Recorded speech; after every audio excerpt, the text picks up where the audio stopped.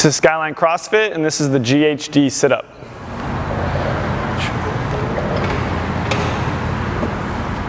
Great.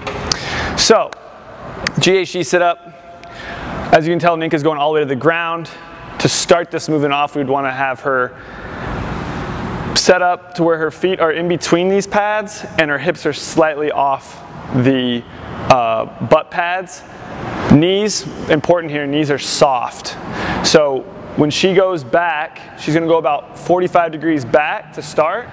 From there, she's going to shove her knees down, touch the pad. Let's go ahead and do that 2 more times. So shove the knees down, touch the pad. Now, from there, she's just going to go a little farther back, shove the knees down, touch the pad.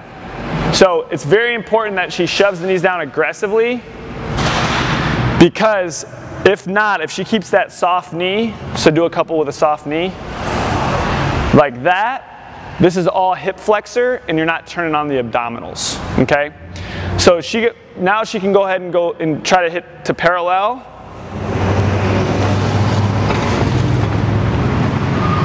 Great. So once she's there, now we can give her a target slightly off the ground. So med ball's good, anything soft.